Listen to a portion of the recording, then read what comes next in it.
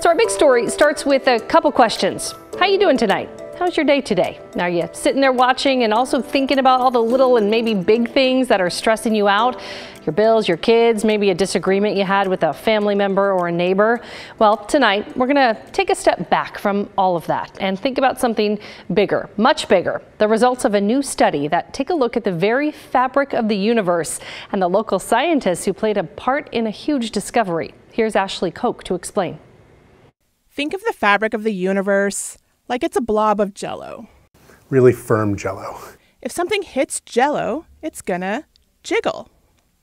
If something big enough meets space-time, the so-called fabric of the universe, well, same deal. Or so the theory of gravitational waves goes. Gravitational waves are vibrations in the jello. Jeffrey Hasboon is an astrophysicist at Oregon State University. He and his students are part of a huge discovery about the way space and time move throughout the universe. Gravitational waves are ripples in the fabric of space-time. Einstein predicted them more than a century ago as part of his theory of relativity. Hasboon and another OSU professor, Javier Siemens, are part of an international collaboration of hundreds of scientists called NanoGrav, which is the North American Nanohertz Observatory for Gravitational Waves. So while you and I were wondering what we're going to have for dinner or analyzing our crush's latest text, the NanoGrav scientists were analyzing data from pulsars. Pulsars are what's left behind when massive stars die. They spin through space at regular intervals, so scientists can treat them as giant ticking clocks. They emit radio pulses, which can be picked up by radio telescopes here on Earth. So all the researchers have to do is keep an eye on those pulses and how often they arrive to see if there are any anomalies. If they arrive a little bit later or a little bit earlier, that can be evidence for a gravitational wave passing by because the length between us, the distance between us, is either extended or contracted a little bit. I'm making it sound simple, but this was a very long project. These waves are huge, light years in frequency. To really see the wave, you need to see from one peak to the next of the waves. And from peak to peak, they could be 15 years apart. So you could see one peak and have to wait 15 years to see the next peak. After analyzing 15 years worth of data from the radio telescopes, they were able to detect a symphony of gravitational waves, some with high frequencies, some with lower frequencies, a whole chorus of cosmic waves reverberating throughout the universe. Here is that pattern.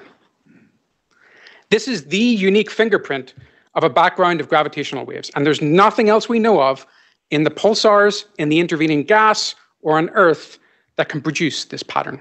So where exactly are these waves coming from? That's the next question scientists will be looking to answer, but they have an idea. The objects that we think we are seeing are supermassive black hole binaries at the centers of galaxies that are billions of times the mass of the sun. Hasboon says that this discovery is just the beginning of what we could someday learn, and it could tell us a lot about what's going on in the universe and where we all come from.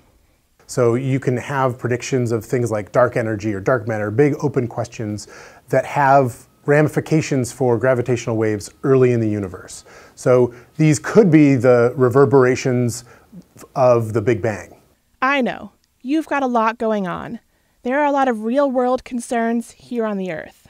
But as you're thinking about those little things, going about your night, just remember that something bigger is happening in the great beyond. Something huge and far away with ripples that come right back here to Earth. Ashley Koch, KGW News. That's incredible stuff, isn't it? So the next phase of the gravitational wave research will combine the NanoGrav research with other ground-based methods of detecting the waves. It's a mission between NASA and a European space agency called LISA, and it's set to fly a space-based detector sometime in the 2030s. Researchers expect that it'll allow them to see almost all of the compact black hole binaries in our galaxy. Needless to say, they're pretty excited about it.